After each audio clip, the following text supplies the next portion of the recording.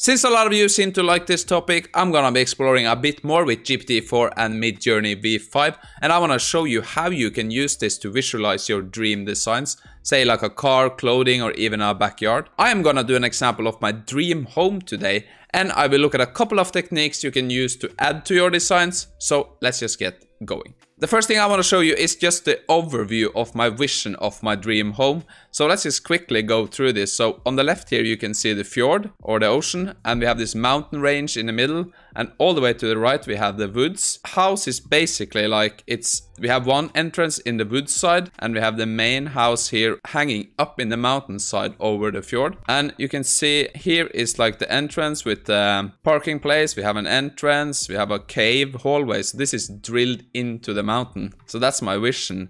And inside it we have some house wings, we have a cave bedroom, a bathroom, we have a cave living room and a cave gaming room. I have made images for all of this, but we're gonna take a look at them after. And here we have this dock entrance, so we have this staircase going down to the ocean where we have a dock and a boat. And in the main house we have a kitchen, living room, main bathroom and bedroom. So basically this was my vision.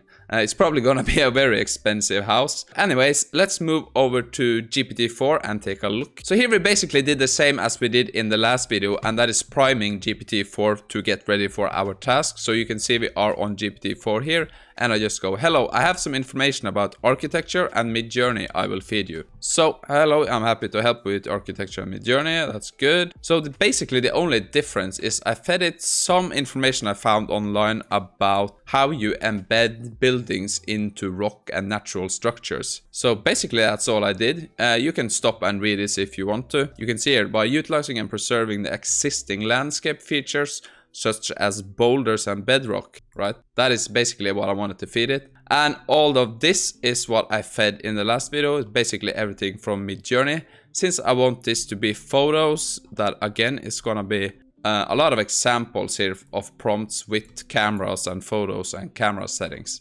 So I think most of you have seen this. If not, just go watch the other video. Here is something new I fed it. I just wanted to give it some information about the kind of style house I want. So we have interior here. Interior style should be clean, minimalistic, rustic, floor to ceiling windows for maximum view and light. And the view part is stunning Norwegian fjord in sunlight. And the focus is, the photo is just gonna be sharp focus. Because you don't have to explain what kind of interior style, rustic style is, because it knows that from the foundation model, right? That's just a waste of tokens and space. Okay. So that is good. And now we are on to the prompt actually. Let me just go over the prompt. Now I want you to act as a professional architect and photographer. You will use a rich and descriptive language when describing your design and photo prompts, including camera setups. The first prompt I want you to create is a photo of an extraordinary home skillfully carved into the rock face just 1 meter away from the serene waters of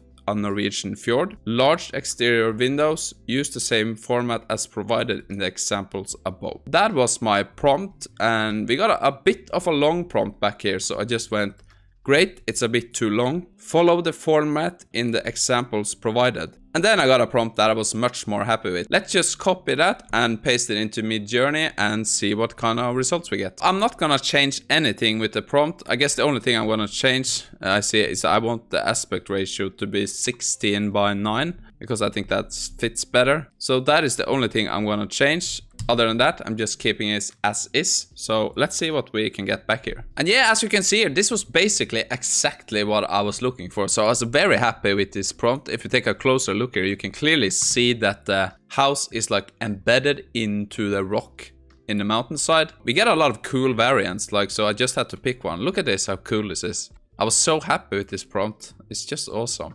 Basically, this was exactly what I was looking. If you think like, if you can visualize it and you can use GPT-4 to help you write exactly what you want, you could get results like this in pretty much everything you can visualize, right? Let's just take one interior style before we move on to the full house tour. So I just followed up with perfect. Now generate your interpretation of a photo of a master living room based on the interior and view given to you. You remember the interior and view, that was something I gave in the information here. You can clearly see like in the prompt now that GPT takes that into consideration. It goes for this minimalistic rustic style, right? So that is perfect. So let's just copy that, head over to Midjourney and run this prompt. So again, we get exactly what we wanted. You can see here like we get the big living room with floor to ceiling windows, and we get a stunning view of the Norwegian fjord in the background. And what I like here, as you can see, it's quite high up, so that really represents that the house is up in the mountainside. So I think that's very cool. And you can see we have this rustic style with the wooden roof and stuff. So yeah, I was just super happy with how this turned out. And I can really see architects and other interior designers really starting to implement this in their workflow, right? But now let's move over for the full house tour. Okay, so when you come into the house, right, you come in here to the road and you park up here on the exterior of the house. So here you can see this is like the wood side of the house and it's like inside the mountain here. And if we go back here now, you can see we can go into the entrance and we can click on that. And here you can see an image of how the entrance should look like. We see we keep this rustic style, right, all over the place. And you can see the woods outside, some of the mountain. And I think this really suits the style that we already started at. Then we are heading into the mountain, right? And we are up on this cave. Sorry about that. And if you click the cave hallway here, you can see how the mountain has been drilled out. And we have this nice walkway here inside the mountain, with some lights and yeah, stuff. So I thought that turned out pretty cool. And you can see there's quite a long hallway. And then we turn into the cave. Let's say we can go to the cave bedroom here. So this is like the they have plants and stuff in here. And I thought it was quite cool. And then we have this main cave bathroom. We have this, I don't know if it's kind of a hot tub here. And we have this mirror, the door. There's no windows, right? It's really lit up. So I thought that was quite cool. And then we can move over here to the, let's say, the cave living room.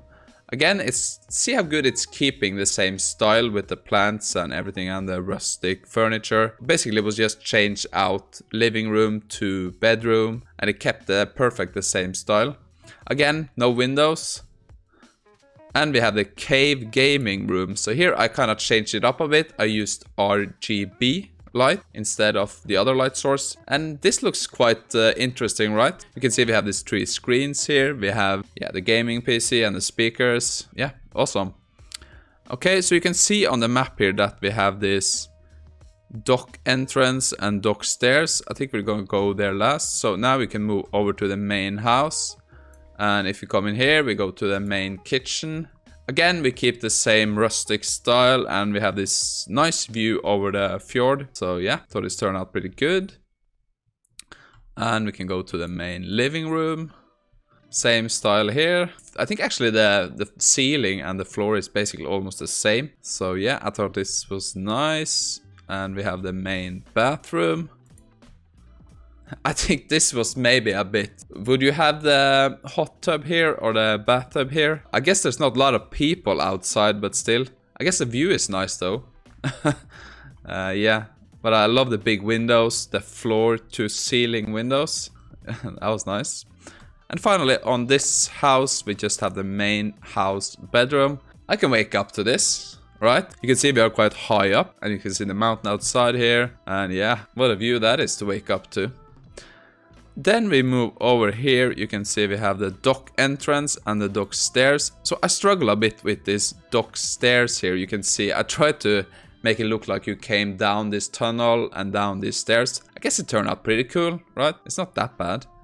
And finally, you come down to the dock here where, yeah, you have this dock side down by the fjord and things. This is a perfect transition because I wanted to show off this technique that you can take. There's no boat here, right? It's not gonna be 100%, but you can, if I wanted to add a boat here now, I tried to use these techniques to do that. So let's just head over and see how I tried to do that. Over here at Midjourney, how I'm gonna do this is I'm just gonna take I created this rib boat that I kind of like, and I'm gonna take that image and the dockside image and just place it over here. Then we are gonna upload these images to the Discord or the Midjourney bot, right? What we're gonna do now is just type /imagine, right? And we're gonna click on the image, copy URL, just paste in there, right? And we're gonna take the image of the boat, copy URL and paste that after. Make sure you have a small space here. And then I'm just gonna go rib boat on the dock AR169Q2 and see what happens.